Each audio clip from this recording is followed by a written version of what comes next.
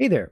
So I wanted to make a quick video on something that I've actually just learned about recently, and I'm a little bit disappointed that I didn't know about this sooner in my Blender career. And it got me thinking that I'm fairly certain most people don't actually know that this functionality exists within Core Blender already. Now, I am, of course, talking about preserving UVs, as is the title of this video. And if you're familiar with what that is and you just want the solution, feel free to go down into the timestamp below and just click on the solution segment of the video. Now, if you're not familiar with what preserving UVs are or why you should even care about it, that's what we're going to look at right now. So I've got this plain mesh in my 3D view here, and I've just unwrapped it to a standard procedural tiling texture. Now the key factor is that I'm using a tiling texture, not using a unique texture or unique bakes. That's not something that this kind of functionality would be best for. It's mostly for tiling textures or trying to preserve UVs, which we'll see in a second. If I go ahead and just start moving or transforming some of this geometry here, we'll see that I'm going to essentially stretch this UV. Because what it's doing, right, is it's still unwrapped in this 0 to 1 space, but because I've actually moved the geometry in 3D, it's going to have to stretch these texels here to make sure that it all fits within this geometry. And now in most cases, that's not what you're going to want it to do. Now you might also be familiar with edge sliding. So if I go and select this center edge loop here, and I just tap G twice, you can see that as I'm edge sliding, it's not actually doing any of that stretching or that warping, right? And that's going to be a result of this little checkbox down here, this correct UVs. But by default, that's going to be enabled, and in most instances, that's what you're going to want.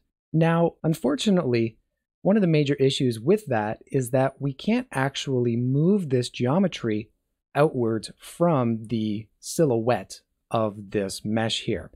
So what I mean by that is if I hit G again, twice to do an edge slide, I'm limited to just staying within here, right? And same thing for this center vertex. If I hit G twice, right, I can only move along the edges here towards existing vertices. However, Blender actually has a solution to allow us to get the same preservation of UVs or correct UVs, but also go ahead and start manipulating our meshes to go beyond the extents of the original faces. So in my experimenting, I found that there's two different ways we can actually go about preserving UVs for our meshes. The first way is probably going to be the most straightforward way. So I'm in edit mode here, and if I hit N on my keyboard to bring up our side shelf or side panel here, I want to navigate to the tool panel here. And under the options header, we're going to find this transform option. And within that transform option, we're going to have this correct face attributes checkbox.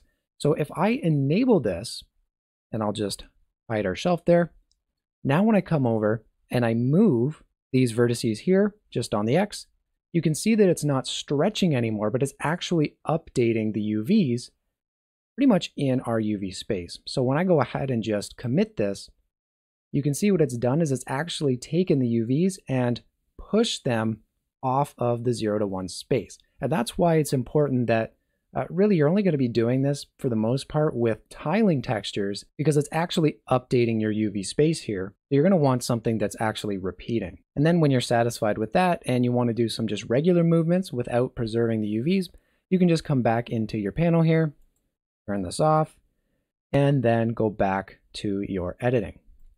So that's pretty cool, but maybe you don't want to come back in and out and turning on and off that option all the time, even as easy as it might be. So Blender actually has a pretty cool option, and this is how I initially accidentally found out about this functionality, is if we recall, right?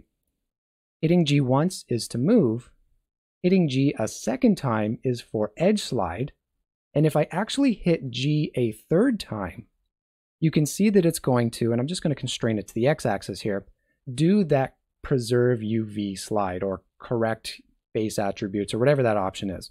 So it's going to basically temporarily enable that functionality for this movement. So if I go ahead and confirm that, and I just go and select everything in my UV just to update and refresh the UI, you can see that it's updated there. But now if I go ahead and hit G again, and I'm just going to constrain it to the X, you can see it's a regular movement or transformation of our 3D mesh. Now finally, before I close this video out, I just wanted to show you that you can really do this for any types of mesh data, right? So I can go ahead and triple tap G here for our vertex and move that around. I can do the same thing for our edges. And finally, I can do that with our face selection.